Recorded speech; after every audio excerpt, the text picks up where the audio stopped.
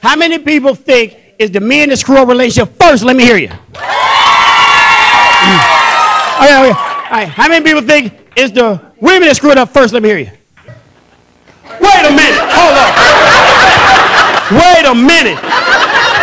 Wait 1 minute. Hold on. Did you see what happened? You know what happened? Your woman punked you out. That's what happened. You're like, yay, she screwed up, yay. I know you ain't clapping.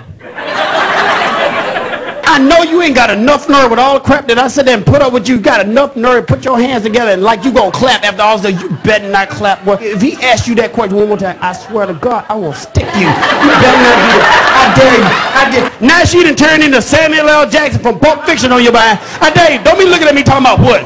Don't say, I dare you to say what one more time. I dare you. I double dare. Say what one more time. God, man, I want a problem.